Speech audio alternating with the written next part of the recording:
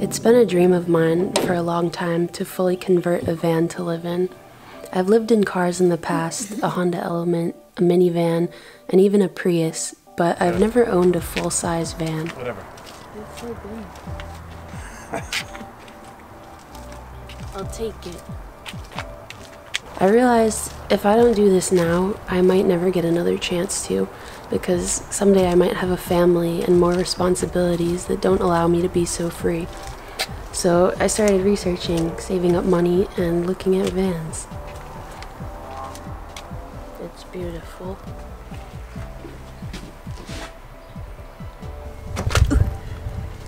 I want one. Ooh, it's comfortable. I feel so tall. I like it. We're taking it for a test drive. Yeah. It is? Mm-hmm. I'm scared. You have to start it first.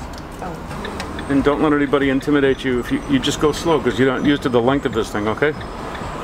Remember, you have to take wide turns. My heart's beating fast because I'm scared. I've never driven a car this big. Don't beep at me. I test drove a new van, but I knew I didn't want to buy a brand new van because they're expensive and they lose value as soon as you drive them off the lot. Are you a vlogger? Do you vlog? Yeah. Cool. Do you have a YouTube channel? Mm-hmm. I'll subscribe to you. So then began the search for a used van. Finding one with low mileage, no damage, and within my price range was way harder than I anticipated. We started looking at vans in March and looked at probably 100 vans before we finally found one on Craigslist in July.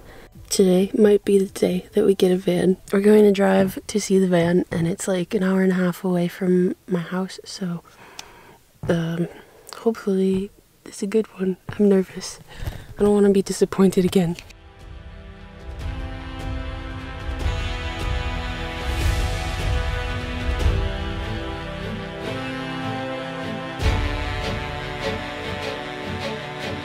We got to the van, and it was the most beautiful thing I'd ever seen in my whole life.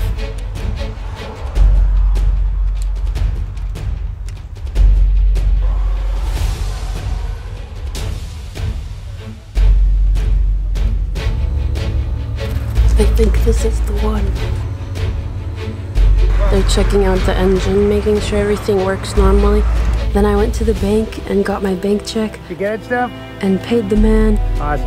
And we were on our way. Nice to meet you. Yeah, it was nice meeting everybody. Nice doing business with you. Good luck with everything. And we headed home with the most glorious van the world has ever seen. No, seriously. Isn't this van beautiful? Look at him. I've been waiting so long for this moment. The van is finally in my possession. Sorry, I'm annoying. We're gonna start converting it very soon. I'm gonna do it all myself with the help of my dad and his friend. But I've just kind of been planning out what I want to do to it. I think the first step is we're gonna cut some holes for windows and an air vent in the ceiling.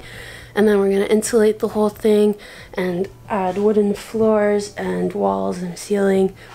And then we're gonna build the bed, which is gonna go like right here. The reason that I got a ProMaster instead of like a Ford Transit or a Sprinter van is because they're a lot wider.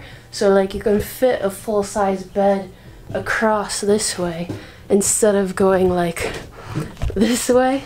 So there will be a lot more space up here for like all the other stuff that I want to have. I'm also gonna make like a sink and a little like pull-out desk thing with a seat so I can make art in the van. Probably like some sort of bathroom with like a shower and a toilet. I don't know. And then I want to have shelves up here that open for like my clothes and maybe a little bookshelf or something. I've been saving so many van life pictures to just like keep for inspiration. And eventually I want to like paint the wood, like the wooden walls in here. I want to paint different designs on it because I think it would look cool. Like I'll paint like penguins and cool animals and stuff. I'm also going to have solar panels on the roof, which will power the fridge that I'm planning on getting, just like a 12-volt fridge. And then it'll power my electronics. But yeah, there's not much to see yet, but I'm going to be making a lot of videos showing the conversion. I'm going to make a video for like every step of it and show you the costs and exactly what I'm doing and the materials I'm using. So anybody that's thinking about doing this can have some sort of like guidance or inspiration. It's basically just going to be like a tiny home. I want it to be very like minimal and compact, but like functional and also pretty. That's all I have to say for now. Stay tuned to see the whole build. Hope you're having a great day. Okay, bye.